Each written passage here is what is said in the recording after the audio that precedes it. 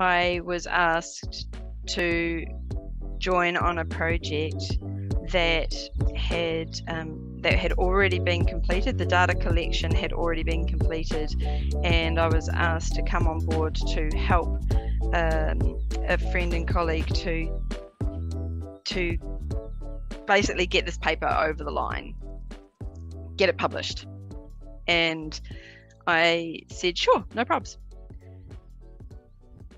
But there was a problem, and the problem was that my friend had been given bad advice.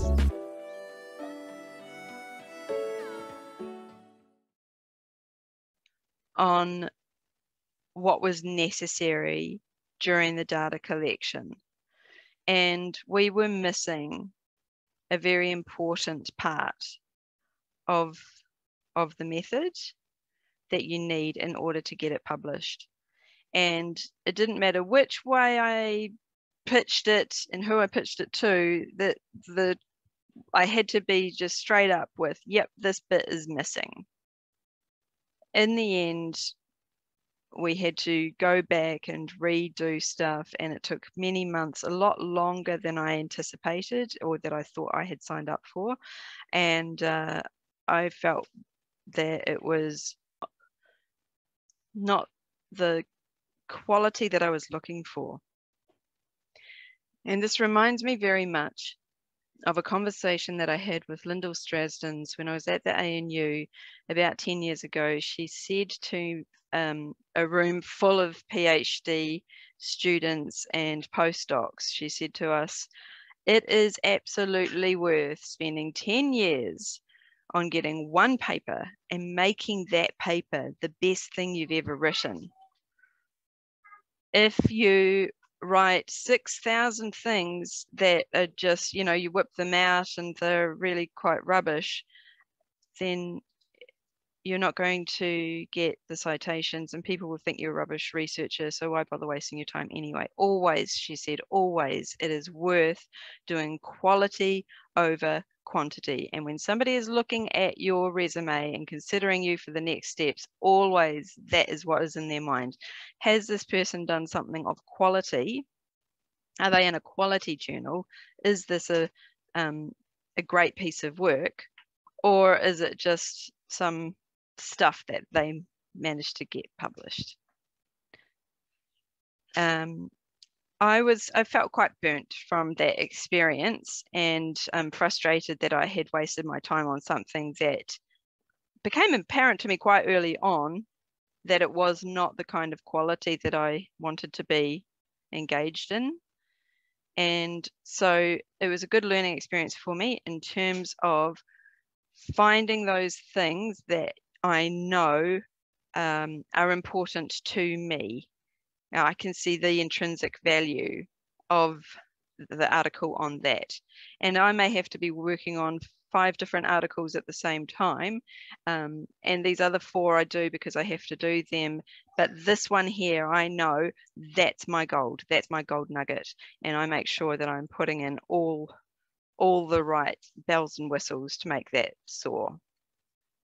And I think it's always a good idea to have that going on, that you have something that you are passionate about, that you have some control over the direction of it. So maybe you're a lead author on it. Maybe you're first, second, or final author on that piece, and that way you can really direct the sails and pick up the wind and move it through. Sorry, I didn't mean to whistle just then. Anyway, this is now a whistling session. Story number 3. The 2-year cultural competence hard slog. So for those of you who are still with us, stay with me. It's going to get better. But I'm going to give you another story that is about finding my feet. I was sitting on the cricket stand in the Auckland Domain, and it was a sunny day, and it was near Christmas time, and I was sitting with a good friend and colleague and saying to her that I was feeling very angsty about cultural safety and cultural competence. Not because I didn't know what these terms were, but because I felt that many people were using them in ways that were at odds with all of the body of literature that I had been reading. That's just where we're at. Anyway, there I was on the cricket stand telling my friend that I was feeling very frustrated at the way that the conversations were going around cultural safety and cultural competence in the international literature on this subject. And I was trying to explain to her that my personal view is that we can do things that are culturally safe. We can do things to promote cultural safety. And some of those things that we do feel a bit tokenistic, feel a bit naff, feel that some of them are just simply really basic and easy to achieve. And others are very difficult to achieve. Others will take us to spaces where we feel vulnerable and frustrated. And then it suddenly dawned on me while we were sitting there. I said to her, oh, it's like a reef. It's like the ocean, where cultural safety and the things that we do to promote it, there's those things that we can see that are up at the top layer, you know, those first few meters on the reef where it's getting all the sunlight, and we've got all the fish in there and the corals and the fan corals, the horn corals, the brain corals, and we've got every kind of fish. We've got clownfish, we've got puffer fish, we've got starfish, all of this neat magical stuff that's up there and easy to see and easy to demonstrate. And then we go deeper into the water, into that twilight zone where the sun's light is not getting through so much, and it's harder to see. It's harder to see the things that we're doing to promote cultural safety, and it's harder to see those things that we might be a little bit afraid of, like discriminatory practices toward ourselves. And that's when it becomes very, very difficult to look at things like unconscious bias. It's a bit harder, it's a bit colder. And then you go down to the midnight zone, and way down there in the midnight zone, there are some freaky looking fish, sharks, like goblin sharks. Those are freaky. And they could be right beside you and you don't even know they're there. And that can be quite difficult as well. And there's all these jellies and like sword sail, what are they called? Oarfish. Oh my gosh, there's all kinds of stuff down there. Anyway, giant squid, the works, right? But my point is, it's pitch black down there, and it can be very difficult to know which direction you're going. And in terms of cultural safety, this metaphor continues to work, because that's when you're actually trying to do things that are systemic, that are responsive to others, right? Like you're getting way well out of your comfort zone and going into a responsive space that is difficult to achieve. And there are 6 million walls, you know, up. There are all of these cliffs and ravines, and you know, the deepest ravine on earth is in the ocean. It's all of that. So it's the Marianas Trench. You're right down there, and it's difficult stuff. So that was my metaphor. And it was a bit of a moment for me where I was like, wow, that sounded really brainy and everything. And my friend said to me, well, why don't you just write that then? So I did. And then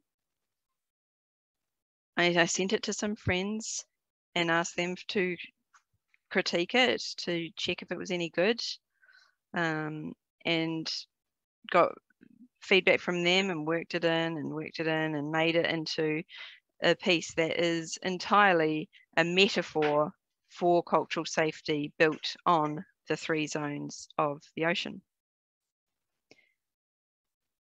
And I do believe that the metaphor itself is useful for people understanding the complexities of cultural safety and cultural competence and cultural responsiveness. But I was unable to convince the editor of this. So the first journal I sent it to, I got whiplash when they sent it back and said, nah, reject.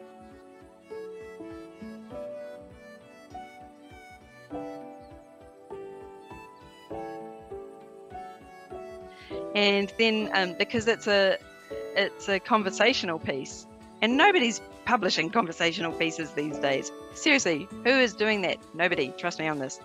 And or if they are, you've got 300 words in which to say your epiphany.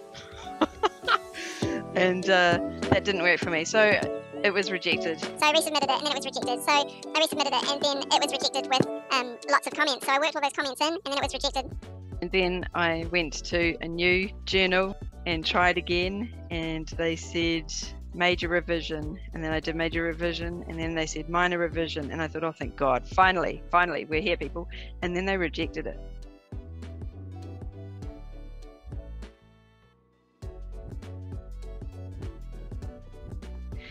And at this point I thought, is it political? Is what I'm saying, is the audience just wrong? If I pitched it to the wrong audience, what I wanted to achieve was something that was going to be in a bigger space with more readers where I could make most effect. And that's not what ended up happening, because I started at the top, right? Like aim for the stars, and then landed in a grass paddock somewhere where it was a debate. Right, so literally it's in the debate section of a journal, BMC Medical Education, which is an okay journal. And I felt frustrated that it had to go into the debate section, because I thought I actually have done a lot of hard slog on this and I really don't want to invite debate. But in any case, it was the place that ended up accepting it, and so that is where it got published. And I'm grateful to say it hasn't received a whole lot of debate just yet. Phew. But what was useful to me, and the learning that I took away from this journey, is that metaphors can work really well and can serve you well, especially when you're dealing with complex things. And the other thing that was really useful was that to stick with it. When you know it's good, don't be deterred. Stick with it, because that is actually worth doing. And when you get major revision and you get lots of comments, it's because the person who read it saw enough value in it to give you some useful pointers on how you can make it better. I realized about 14 years ago that there was this guy called Clifford Geertz. And he writes in a compelling, engaging, beautiful, articulate, considered, intelligent way. And I like it. He's quite famous for saying this: man is an animal suspended in webs of significance that he himself has spun. Cultural analysis is intrinsically incomplete, and worse than that, the more deeply it goes, the less complete it is. When I started reading Clifford Geertz, I realized that this person wrote in such a way that I really wanted to be able to be like him when I grow up. I want to be able to write like that. It's almost like poetry, except people take it seriously. That's the key difference, I think. But he has really intelligent things to say, and the way that he tells his stories is very considered. So I would invite you to think about things when you read other people's writing in your field. Notice the person, notice the author that writes in a way that you're like, wow, that's amazing. I want to write like that. And notice what it is that they are doing that you want to do, that you want to emulate in your own writing, and then practice it. That's what I have done. And I'm not anywhere near as good a writer as Clifford gets, but I think it is useful for me to have that, imaginary mentor, that goal, that person in mind, that author, to help me to write in creative ways.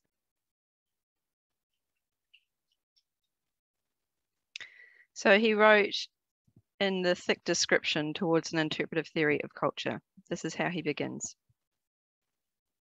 In her book, Philosophy is a New Key, Suzanne Langer remarks that certain ideas burst upon the intellectual landscape with a tremendous force.